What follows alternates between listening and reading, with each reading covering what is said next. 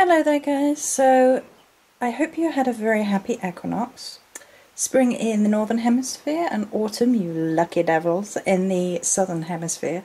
So I was going to record this altar yesterday, which was on the actual equinox, but the drilling outside took a whole new level yesterday, and I was actually on Skype and people could hear it in the day, like full on hear it, so I was like, that's no good. And it started at 8 AM, it didn't finish until 5:30 PM, and then I had an interview with the lovely Miss Arwen, and you can check that out over on her channel. So I thought what I would do is, in the early morning rays, we've got some gorgeous sunlight diffusing through here right now, is show you guys the Spring Equinox 3-tiered altar that I worked with yesterday. And I'm going to continue to do some work today because it didn't get half of what I wanted to do yesterday done.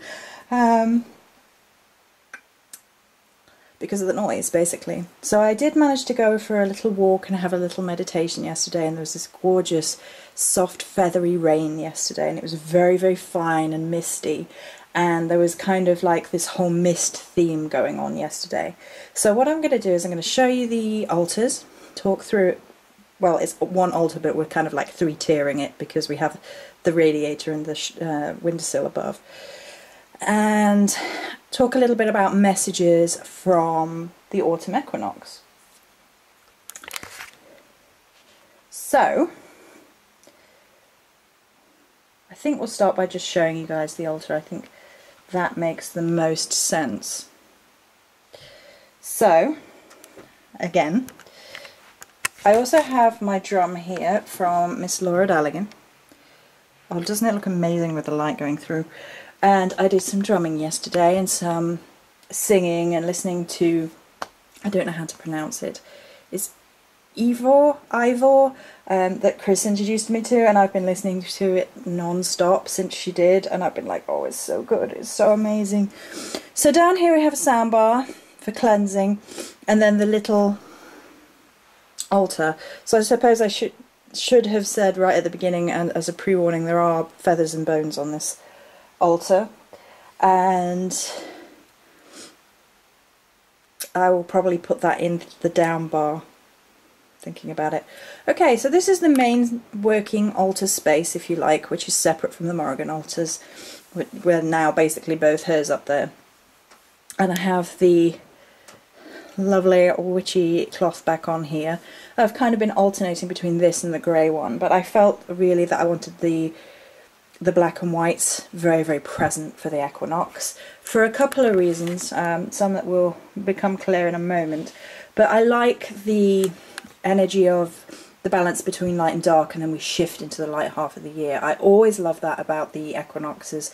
I love the moment of pure balance between light and dark before one takes over again. I like that shifting and that thought process and that sort of symbology. So there's a lot of black and white throughout the altar, and that will be why. I have the swan feather here. This was a gift, and the swan feather is used all the time for cleansing and healing work, and it's obviously got a connection with Brigid, and it works really, really well for that, as well as expression, which is a lot of what came through. Oh, crow overhead. I wish I'd have moved the camera quick, I might have got him. The crows are like, hi, you missed us. Wah, wah, wah, wah. And yeah, so for creative expression. Over here is a new taper candle that I made, and I created a triskel on it, and that one's not particularly perfect, but it was for me, so I wasn't stressing too much about it. And is that the only triskel on here? It's the only triskel on here, but I was working with a triskel yesterday for the cycles of life.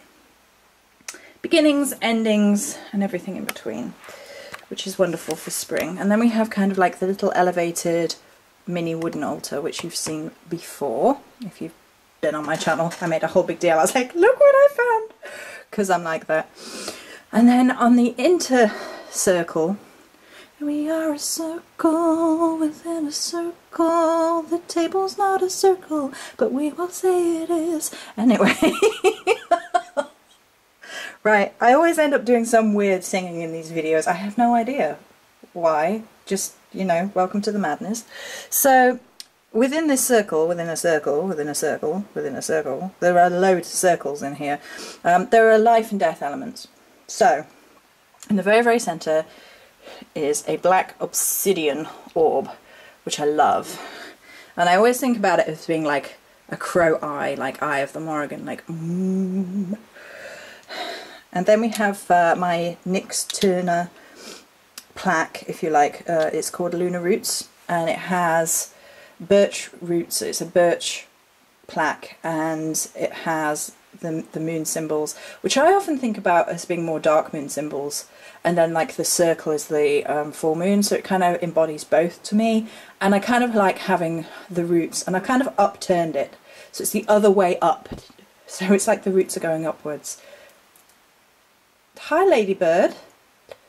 You know, I said I was surrounded by, I don't know whether people know this, I'm still surrounded by ladybirds, and there's one flying around on the window, so if you hear a little, it's a ladybird.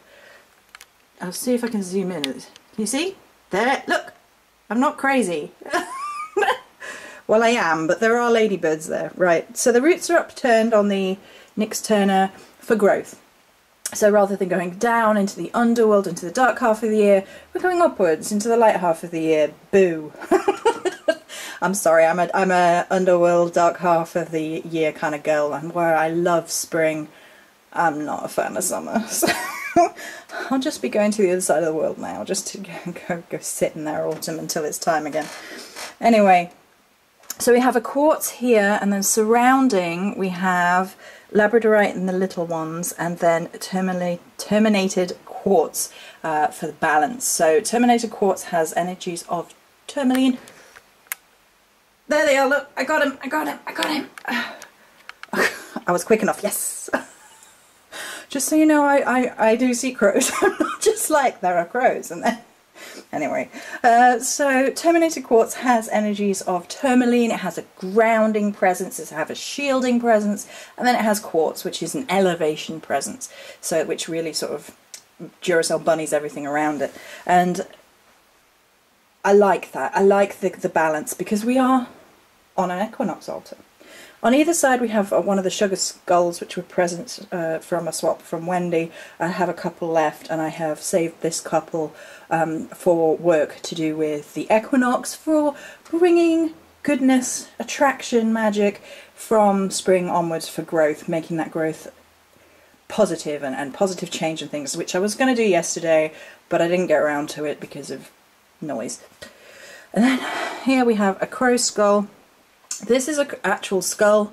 On the top are two resin ones. This is an actual skull. This is the only one that's happy to be on camera. This is the chatty skull. This one doesn't mind being on show. The other ones, I've been told, and don't want to be, and they have a secrecy to them. So there you go, and a crowfoot. And then in the cauldron, the back here, we have magpie feathers. And here is going to be another theme. So I will show you all of the magpie references, and then we're going to talk about why magpies were important. We'll just finish off this bottom section here with saying we have the moth from the moth picture, which came with the flower of the night oracle, which is this. This is what I was talking about yesterday with Arwen, and I meant to have them next to me to show them off.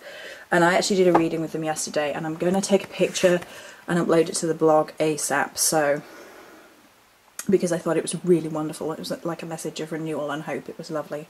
And then I have the as above so below art print at the back there again. And then we have another magpie, and that's from Wild Spirit Weaver. She's done, I have 3 of her pieces. I believe the magpie was tailor-made for me. Yes, it was. It was the magpie that was tailor-made for me. And so that's right in the centre there, with kind of a little cloak, and then the little doodads, as well as the unicorn that Molly sent me, remembering that you are a goddamn unicorn. And then the print is over there for being carried by the crow's familiar. Right, so magpies, and I saw a whole host of magpies yesterday, and I was like, good, we're along the right lines. And there are magpie feathers in the cauldron, like, stood up. Right, so magpies are about creative expression and communication. The chatter of the magpie is a symbolic message that we need to speak our minds, speak up, express our opinions, be creative, especially with our creative and spoken words. We have to keep an eye on our priorities, making sure we are chasing after suitable desires and are not putting materialism ahead of matters of the soul. Magpie can also ask us about levels of spiritual perception, to keep an open mind in matters of the spirit.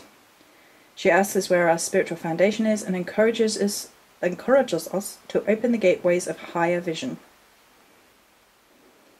Reminds us to reveal our brilliance to the world. And just when we are getting to know the symbolic meaning of the magpie, she eludes us and leaves us guessing what she's all about. They can be shy and reclusive, yet in cities they can be incredibly sociable. The oddities in the behaviour are symbolic of illusion and perception. The magpie's message is not all things are what they appear to be, and we should not set our judgments in stone. Further, the magpie messages us to show that we should not be bound to perceptions. So she can be used for predicting omens, divinations, and so on and so forth.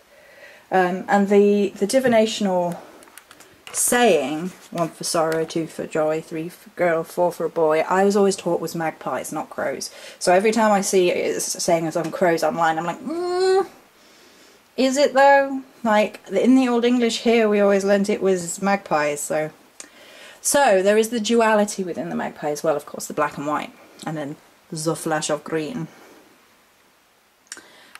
And they can be very chatty and very social, but they can be very reclusive and very shy.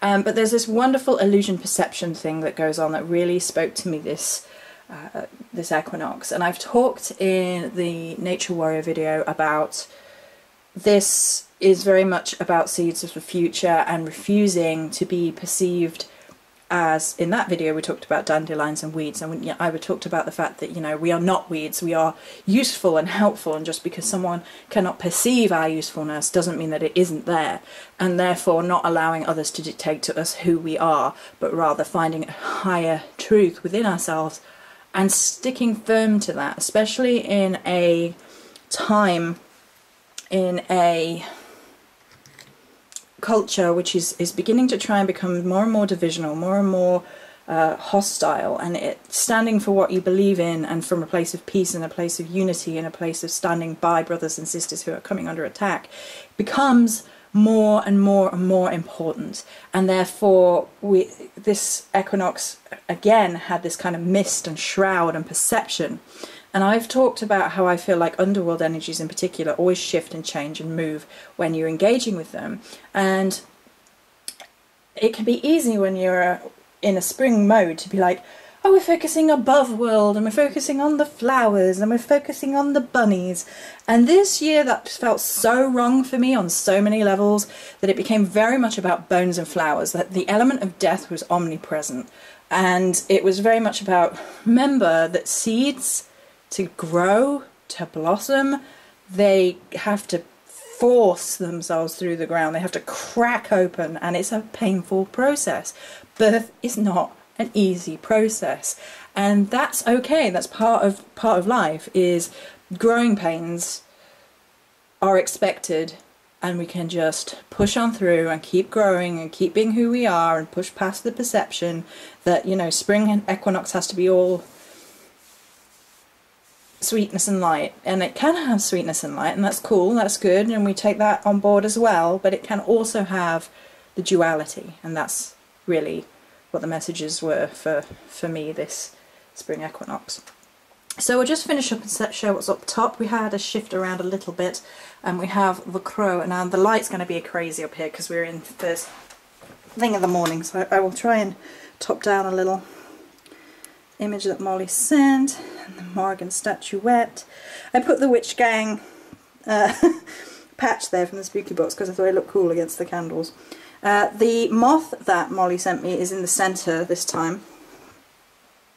If you have a look on the blog, there was a poem that felt very indicative of where I was at this spring equinox, and it had moth imagery within it, so therefore the moth and the magpie are kind of centre stage here. Down here is the little cosmic dryad and little fox that I was sent as a gift, and the two resin skulls, the cosmic one and the darker one.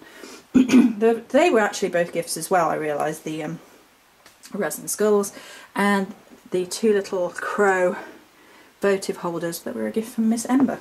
So that was awesome. And then over there is the Nevermore. Nevermore. I'm sorry if you... Out here is all the building works against... That's where all the building work is, right there, so there you go. And then down here we have the Morrigan statuette that was also a gift from my dear friend Sharon. And down here we have the unicorn offering focus dish, if you like, and we have a hagstone, we have shells, we have a crab claw, we have some snake skin, we have some graveyard dirt from a friend from Wales, which if you know me, then half of my family are from Wales. A family tradition, roots of the earth style energy to it, which is nice to bring into Equinox as well. And then a little crow plaque from Everin, and I think that's it. There you go. I'll come back down here again though, because the light is a bit grey up there. Because it's first thing in the morning, it's very cleansing here. I was like, oh. So I hope you guys had an amazing Equinox. I'm sorry this video is a day late, but I've managed to get it done in the very, very, very early hours of the next day. So before there's any noise, apart from me singing silly songs. So I hope you guys had a wonderful Equinox and many blessings.